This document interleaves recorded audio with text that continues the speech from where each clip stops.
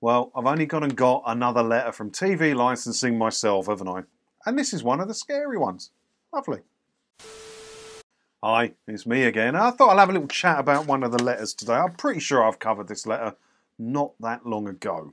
But this is my own personal one. I wanted to cover it because, I do these videos a lot talking about the letters, don't I? And trying to make people feel better about getting them and to not be scared about them, right? And I never received them. I haven't received letters for years. Backwards and forwards to Spain and everything. And I did do the no license needed exemption as well.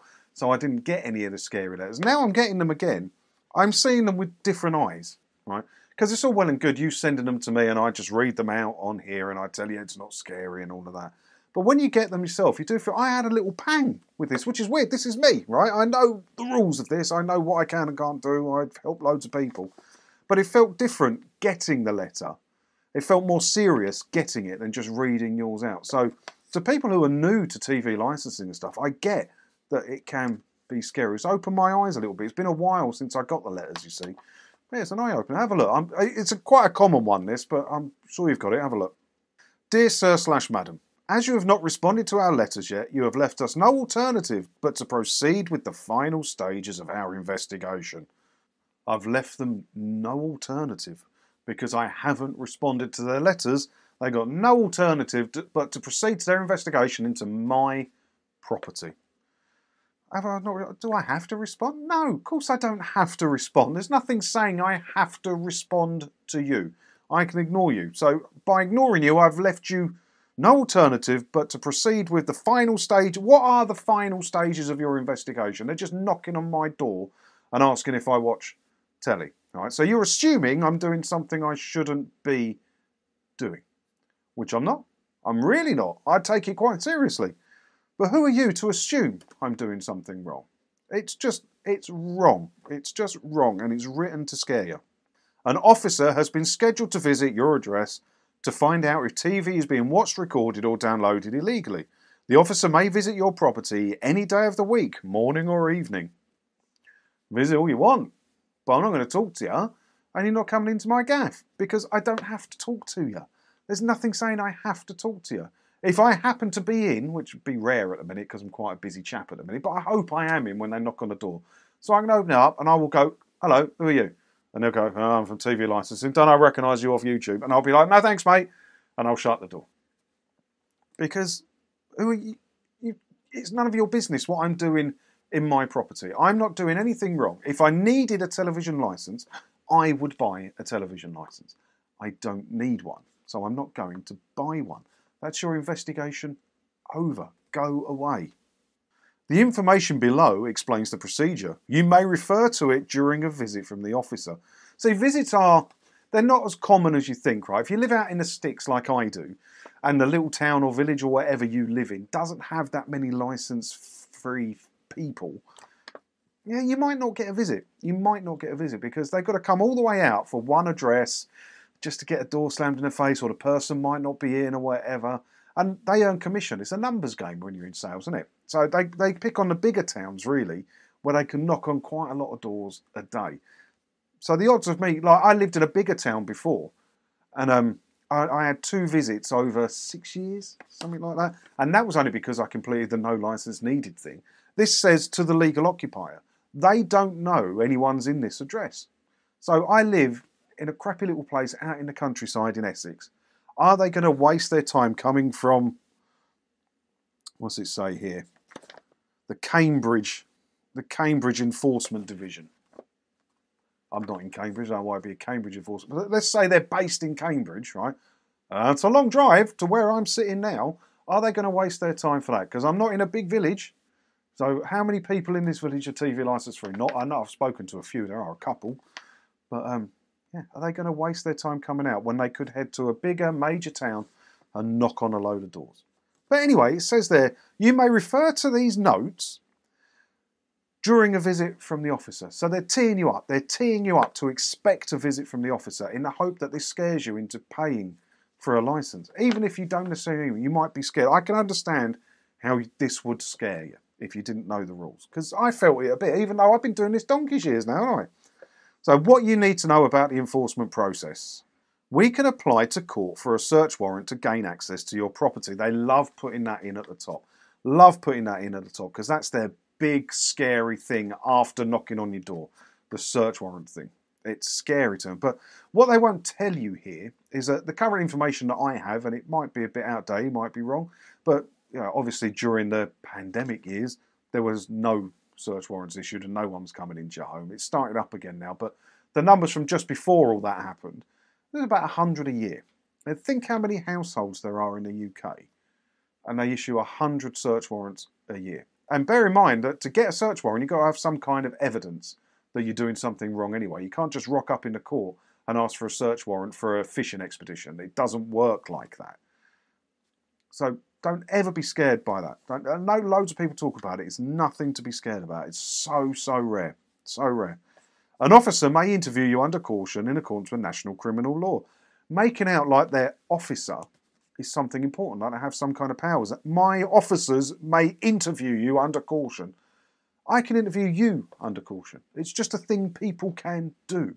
And they're enforcement officers. That's a made-up title that they made up for themselves. Like I call myself a burger inspector. It doesn't give me any powers when I go to Wetherspoons to go and have a look at the microwaves out the back, does it? It's meaningless. They are door-to-door salesmen. They write this in a way to scare you. I never understand how they get away with it. I never understand how they get away with it. But I quite enjoy getting the letters through my own postbox because I see it with different eyes. When you're just sending them to me, I'm like, oh, she's got that. I'll read that one out tomorrow. When you get them yourself, you're like, how do they get away with it? Anything you say to the officer may be used as evidence in court. Well, there you go then. Just don't say anything to the officer. Done. Shut the door. You risk a fine of up to £1,000 plus any legal costs and or compensation you may be ordered to pay. Yeah, the maximum fine for being caught for TV licence fee evasion is £1,000. So 2 points there. One, the only way you can be caught is if you drop yourself in it by talking to one of their officers, their goons, their door-to-door salesmen when they knock on your door. Now, I never condone watching stuff you shouldn't be watching without a licence. You know me by now. I never, ever do, and I never will. But the only way they'd know if you were doing something you shouldn't be doing is if you tell them. So if you just close the door and say, no thanks mate, they've got nothing. Nothing can happen. All prosecutions that come from TV licence offences come from people dobbing themselves in when a goon knocks on their door. There is no other way to get into trouble for this. But don't watch anything you shouldn't be watching if you don't have a licence. And the fine of up to £1,000, yeah, that is the maximum fine. But the average fine is about 150 quid. It's not far off the cost of a licence, is it? If your property needs a TV licence, you will still need to buy one. Right, so my property doesn't need a TV licence. You've threatened me with all this, and now it's saying if my property needs a licence, I'll still need to buy one after all of this. But what if my property doesn't need a TV licence now? Because it doesn't. You're going to stop sending me this toilet paper, are you? Without me completing the no licence needed exemption? Because you can stop these by doing the no licence needed. And you have to do it every 2 years. For some reason, no idea why. I don't have to tell Amazon I don't want it every 2 years. But for some reason, you have to tell these people you don't want their services every 2 years. And that does stop most of the scary letters. But I think it guarantees you a visit, because this is addressed to the legal occupier. They don't know anybody's in this property. I've not told them. I don't plan on telling them. But if I did the no licence needed thing for this address, they would know that somebody is in this property and somebody is willing to talk. And they reckon 1 in 8 people declare it falsely. So we must pop round and check. You're basically booking an appointment with one of the goons because they know someone's there, they know they're willing to talk, they know they're willing to engage, and they might get a sale out of it because they can talk to them.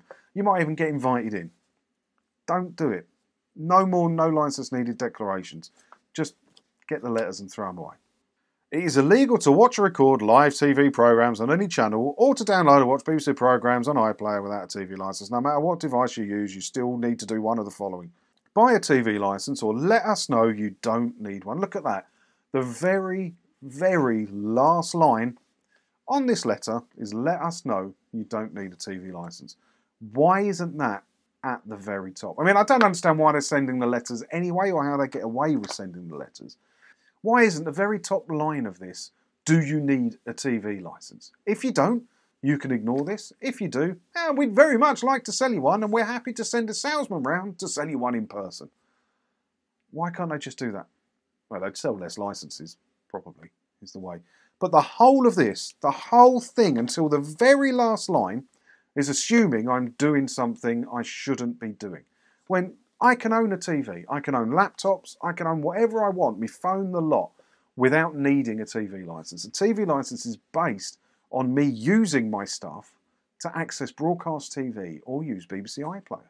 I don't do any of those. I don't require a television license. And I'm not the only one in the country that doesn't. So how can you assume when you send these letters out that we do? Well, we just don't. Mad, isn't it? Let's have a look at the back, because I never see the backs of these letters, you know, because when you brilliant people who send them in to me, you normally just get the front and I read that. There's nothing interesting on here anyway, to be honest, just about changing your... I can't show you it because I haven't covered all the barcodes and stuff up, and if they clock it on here, they'll know my address, and then I'll be banging trouble with them when I'll be getting flooded with knocks on the door by the goons. I think I'd be interested to know what would happen. I probably will get a visit one day, but I'll be out of this place in a couple of months anyway, and hopefully into my new place. But I would be interested to know what would happen when a goon knocks on my door and it's me answering it. I'll still have my blue shirt on that I wear in 90% of the videos because this is just how I dress on a daily basis. And I open the door. I'm like, hello, who are you? I'm from TV licensing. Oh, I reckon I'd be interested. I'm not saying I'm famous or anything like that, but I know the goons know me. If you're a TV licensed goon, you know me. You must, because I'm costing you money. Your mortgages and your rent isn't getting paid a lot of the time because of me, hopefully. And I hope to continue that. I hope to continue that massively. But yeah, it's interesting seeing it through different eyes, rather than just seeing the scans. When you actually get it yourself and it's got your address on it, you do feel a bit different. I understand how people... I really genuinely understand how you could be scared by these letters, but please don't be. They're just nonsense. Ignore the letters. Don't talk to them if they knock on the door. Don't worry about it, but don't watch anything you shouldn't be watching anyway. Let me know what you think about this, and if you've got any letters, you'll find out how to send them to me down in the links below. And as always, thanks for watching, and don't forget to hit the subscribe button if you haven't already, because that way, hopefully, I'll see you in another video again soon. Ta-da!